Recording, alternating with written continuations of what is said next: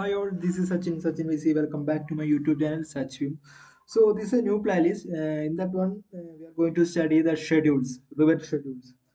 So Revit schedules are definitely used to show the quantities takeoff.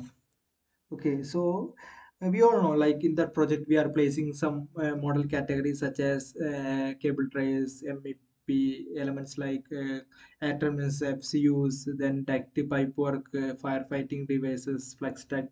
Everything we are placing in the project, we all know. So if you need to quantify, I mean, if you need to take a quantity takeoff means you have to do the scheduling. Okay, so that is known as scheduling. And revert schedules are basically similar to the spreadsheet. I mean, it is having the rows and column. I mean, yeah, it is having the rows and column. In that one, the columns are the parameters, I mean the fields, and the rows are the datas for each element. So next is from where we can create the schedules. Actually, there is two way of approaching.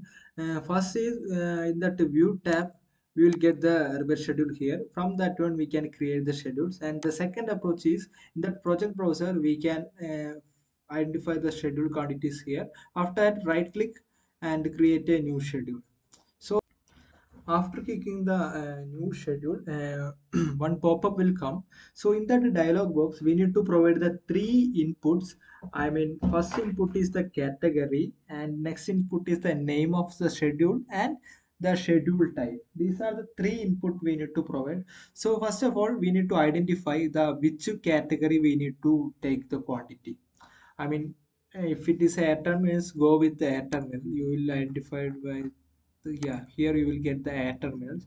So that in this first schedule, what I'm going to do is I will going to take the quantity of air terminal. So I just choose the category as air terminal. So based on the category which we selected, the name will come accordingly. So here I selected air terminal. Because of that, air terminal schedule will come.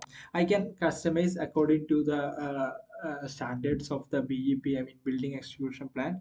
After that, you need to select which kind of schedule we need to provide. Schedule building components or schedule key. So schedule building components are defined as it can be listed the instance of the components in your project if you want to know how many mechanic equipment is placed in the building. So it's just like which all the families that you inserted in the project that you can quantify from here.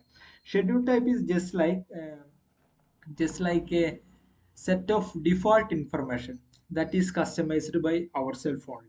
So there is no relationship between uh, families which we placed in the project with the key schedule. So if you want to quantify means go with the schedule building components. Okay, then after that click OK. So after clicking OK button, another dialog box will come. In that turn, we have to give the information on the field, filter, sorting and grouping, formatting and appearance. These all things we will discuss on the next video. So please continue on watching the playlist. So this is Sachin signing off from the Sachbeam channel. So please let me know your if your valuable feedback in the comment section. And thank you guys. Bye.